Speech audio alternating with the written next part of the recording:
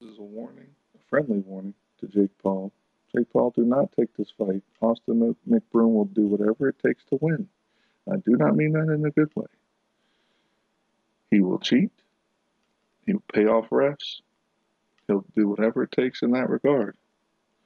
In the cheater's perspective, do not take this fight with Austin McBroom. If you have a score to settle, settle it on the streets like real men, fist fights. You don't have to get lawyers involved like a bunch of sissies. You can just battle it out like real men. If you really have a beef, if it's a real beef. Austin McBroom does his, cover-ups and crazy type stuff. Crazy in quotes, not real crazy stuff, Not like psychotic stuff. He's not a psycho. But he's got the money. He's got the resources. We saw that when he fought Bryce Hall in that huge event, YouTubers versus TikTokers. It was a great event, huge event.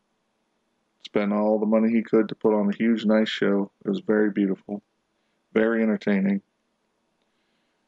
He's just not to be trusted, obviously, because of that result. And he wanted to make Bryce Hall look as stupid as possible, which you can't do. They tried to mock him with their little narratives that those little announcers were saying. Keemstar and that fighter girl even brought Fuzi and the coach in on it, which was, I'm sure that was a hang your head day for those two guys, because those two guys are more respected commentary-wise, Fuzi and the coach. Whatever y'all want to say. I know a lot of y'all hate Fuzi, but he speaks his mind, and he speaks good, clear stuff. He's a great commentator, like it or not. That was a great point about this event. It showed a lot of people's strengths that you really haven't seen before, and exposed those people into the good light, like Jarvis, props to DDG, and not the rigged fights. The McBroom fights were all rigged. Even the brother-in-law, Ryan's fight. If you saw that cheating ref, rigged fight. Anyway, point being, Jake Paul, please do not take this fight. It might draw eyes, but please don't take that fight. Now they're trying to drag you back down to the pits, to the bottom of the barrel, way under them, because they can't stand that they're way under Jake Paul. Jake Paul has far exceeded above and beyond. Now Logan Paul needs to knock this dude out. Logan Paul needs to take this fight against Austin McBroom.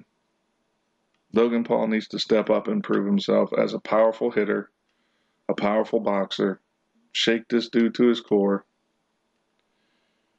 and pay whatever you need to pay to get good, real refs in there, Logan Paul.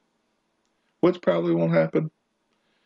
It'll probably be rigged against Logan, because Logan, especially if Logan stays with the 0, 1, 1, 1, 1, 1, 1, whatever. Sounds like a beta system for a computer. Anyway. Fight Logan Paul. If you really want the clout and the popularity and the big sparkly lights in your favor. But do it fairly, so Logan Paul can knock your dumb butt out. And I'm not trying to shut Austin McBroom up, because everyone has a voice. No matter who you are, everybody should have a voice. And no one should be getting canceled and all that crap. I'm definitely not down for that. No cancel culture garbage. I'm just saying, we need to see a good fight. Jake Paul, it'll be rigged against Jake Paul to lose. And Jake Paul don't need that. He don't need that smear on his career.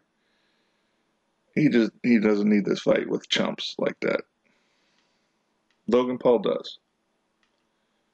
Not that he has anything to prove, because he's a great boxer. He showed that. He's an amazing boxer. But you want to ride somebody's coattails? Ride Logan Paul's, not Jake Paul's. Alright, end of story. Love y'all. Take my opinion, don't.